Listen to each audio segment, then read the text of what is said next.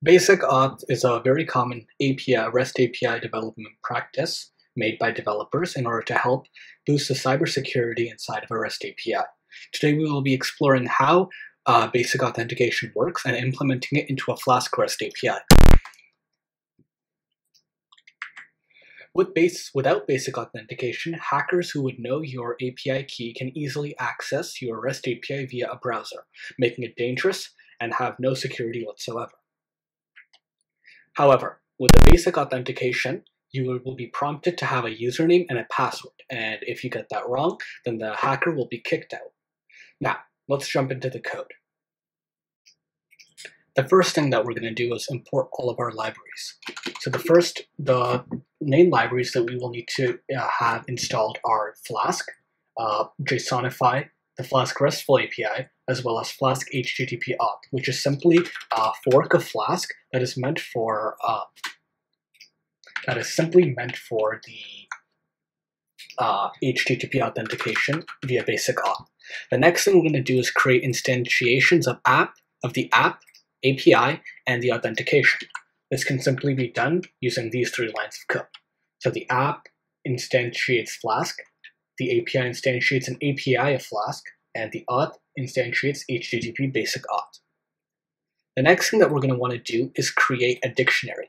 This dictionary will hold our username and our password. The next thing that we're going to want to do is create a static method.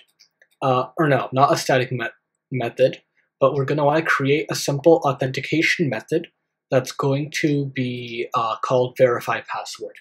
So this is how they're written. You would go at auth.verifyPassword, and then you create a function for that, so verify, which has a given username and password. If the two of them are existent inside of the user data, we would return false. Otherwise, we would simply just return true.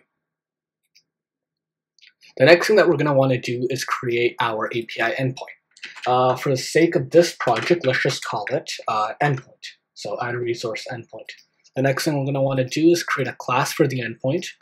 And inside of this class, we're going to first of all have the resource, and it's going to return a status of true and via JSONify. But before that, we will also have a required login required. So basically what happens in the compiler is that it calls upon the endpoint function or class, then it goes on to the login required, which will then figure out which will then go to the verify password, and then it will grab the user password, or it will ask for the username and password and then check if that's correct. If so, it will simply return true. Now let's just run this on the 5000 port, and let's just try this out. Okay, let's just open up a browser.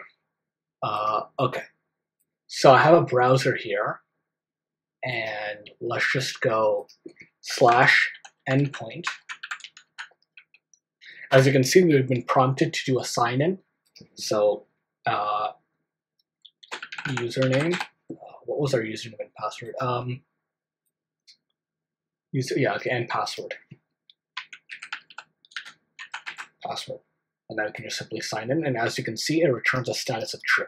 So that's how you do simple basic authentication with your Flask REST APIs. Now, if you were to do a simple GET request or a POST request via another machine, you would have to specify the authorization headers. For that, I suggest you looking up how to do that for every language you have. And it's a very simple solution. Using basic authentication is a very good API practice and makes you stand out as a developer.